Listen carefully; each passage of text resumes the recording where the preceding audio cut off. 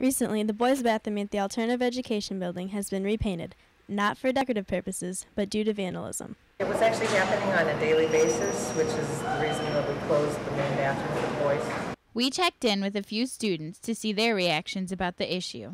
I don't think it's fair for the people who don't vandalize it not to be able to use it. It's new and we've been waiting for this to happen for a long time. Using the facilities is a privilege not to be taken lightly. We're talking to the students quite a bit about just showing respect and pride. This is our school, and we have high school students here attending classes, the alternative ed kids, and we also have the GISD students, so trying to work with all of the different students to help them to realize this is a real privilege to have updated bathrooms, refurbished bathrooms. And we're hoping with that coaching that we're doing, when we do reopen the bathrooms after they've been repainted, that they will treat them in a different manner with respect and pride. Kristina, Carmody. Emily Burwell, DTV News.